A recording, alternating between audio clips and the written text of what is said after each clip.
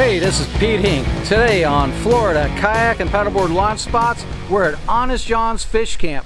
This place was established back in 1880 and is still around today and run by the same family that was actually started the whole thing. So great history here. A cool spot here on the Indian River Lagoon, and it's about 5 miles north of Sebastian Inlet.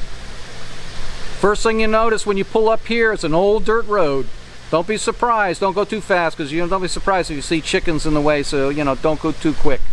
As you come up to the ramp, they have a nice little sand ramp that you can actually put a boat in, or kayak or paddleboards. There is a charge. It's $5 to put in here, and if you got a truck with a couple of kayaks, it's $5.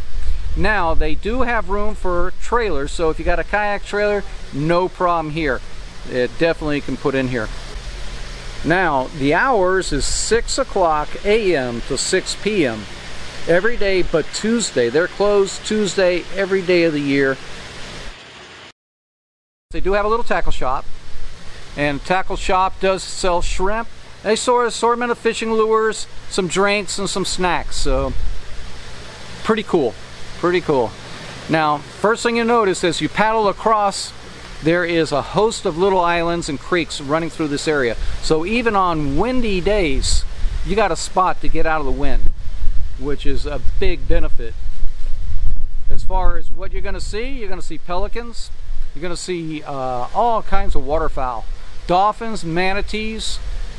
It's definitely a great spot to go if you don't fish. Now if you fish, it's even better.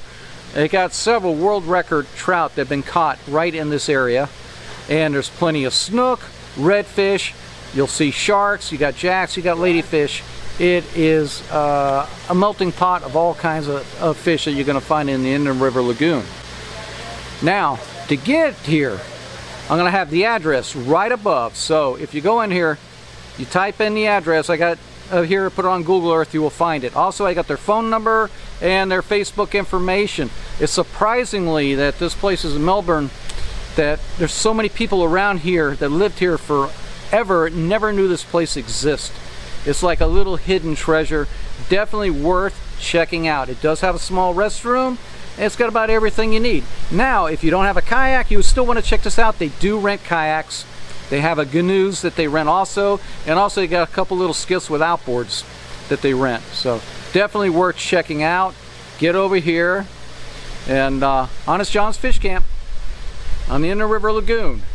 This is Pete Hink. Please, if you like this, subscribe to my channel. Click right up here and subscribe to my channel. I'll have more videos up weekly. So, till next time, we'll see you.